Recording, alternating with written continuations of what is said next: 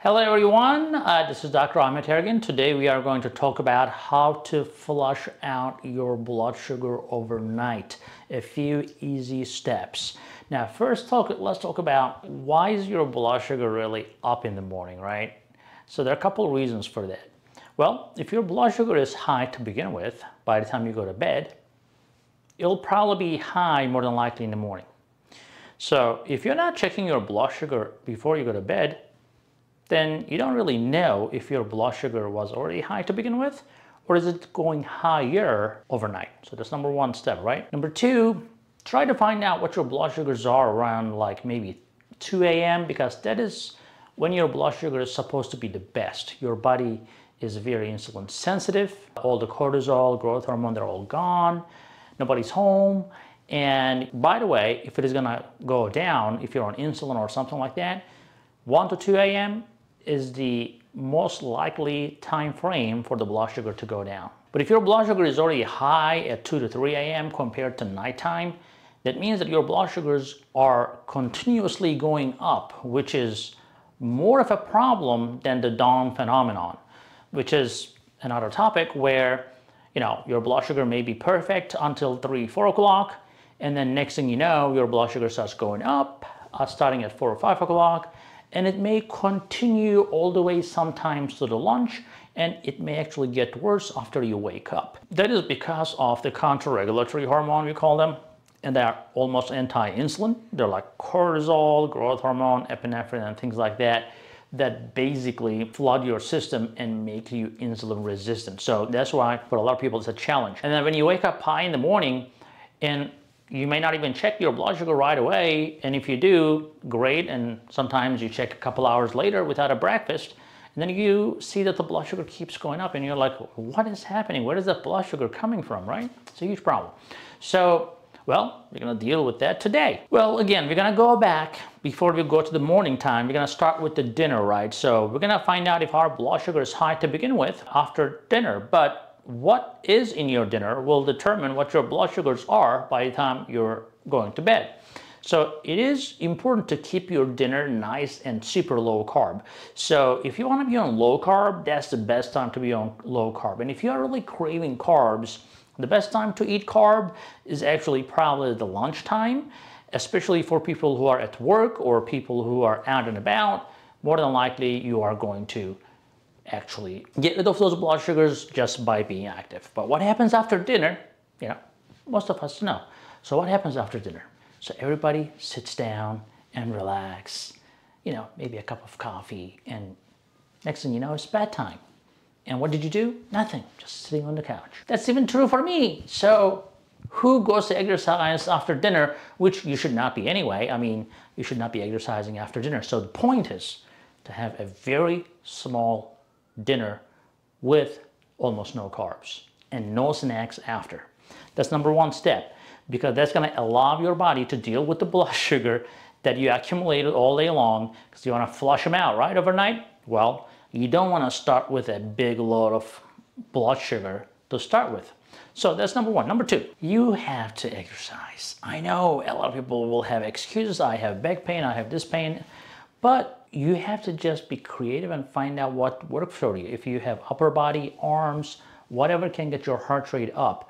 Because if you are sedentary, that insulin resistance will settle in more and more and more every day. It's almost like putting money in a piggy bank. A little bit insulin resistance every day will be a big insulin resistance eventually. So make sure that we exercise so your body actually sucks in the glucose.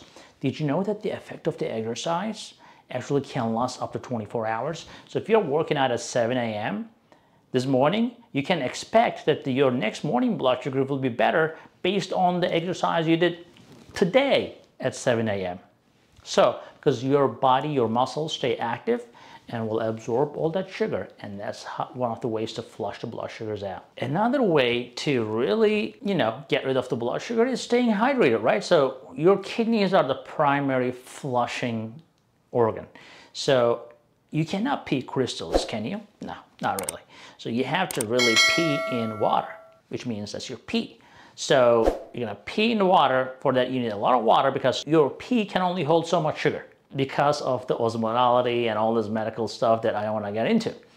But if you're dehydrated, of course your kidney will struggle to get rid of all this sugar. Now, if you are trying to hydrate yourself though, you have to be careful. If you're hydrating yourself late in the evening, then you're going to be getting up too many times at night. And that may not be very good for you, because then your sleep is interrupted, and that can by itself can cause problems in your blood sugar levels. So some people even get up and eat. That's, things happen. So you want to stay asleep all night long, and that is one of the best ways to also help yourself. But if you are hydrated during the day, and if you don't have a big carb meal at dinner, then you will be able to slowly eliminate that without having to get up like 5 times at night. Let's talk about medications, right? So medications are interesting. Sometimes they're necessary evil, you have to take them, but I'm a big supporter of supplements. No, not just our supplements, but in general. If you think that you're deficient in certain things, antioxidants, most diabetics are deficient. Certain vitamins, diabetics are deficient. Certain herbs or compounds that work like medicine definitely will help to reduce the medication burden, which we talk about in this channel most of the time. There's one particular medication that I want to talk to you about, which is interesting. A lot of you may be taking it because a lot of my diabetic patients take it. So Jardiance, Farxiga, for example, right? So these two medications, they have a lot of side effects, and I'm not promoting those medications by any means, but sometimes we have to use them. And then what they do, they literally flush the sugar out of your kidney forcefully. So that's what medications do, right? They try to do a job that we don't do. So we just said, just give me the medication. There are some patients who will be like, just give me the medication. I'm not gonna change anything. I'm just gonna still eat my pizza. I'm still gonna, sit on my bottle lay. I'm just kidding. I'm not trying to be rude here. But some people are like that. And guess what? Okay, well, I'm not going to beat you over it. So if that's what you want, I don't want you to die or succumb to complications. So I'll give it to you. And sometimes we have to, because some people will do everything, and many people are like that too. They try their best, their social circumstances, whatever it may be, at the end of the day, they get stuck and their blood sugars don't go down anymore. Then we try supplements. If the supplements is not doing a job enough, then we sometimes end up with medications. Now, Jardiance and Farxiga, they're called SGLT2 inhibitors. They will flush the sugar out. I said forcefully because it literally does that anytime your blood sugar goes over 100, and that will make you get up at night. So especially if your blood sugars are high to begin with and you take these medications, you will be forcefully going to the bathroom 3-4 times, maybe more than usual. But if everything fails, I would say, that is a way to flush out the sugar. However, it's not the first way. That's why I'm talking about this as the last resort. But anyhow, so I think we talked about pretty much everything to help you flush out the blood sugar overnight in your system, so you wake up refreshed with a nice blood sugar and hopefully continue that blood sugar. And I have videos about how to prevent blood sugar from going up. So basically all you have to do, type SugarMD and type whatever the question you have in the search in YouTube, and you will find the video. YouTube is good for that, right? It's a video search engine. So try it out.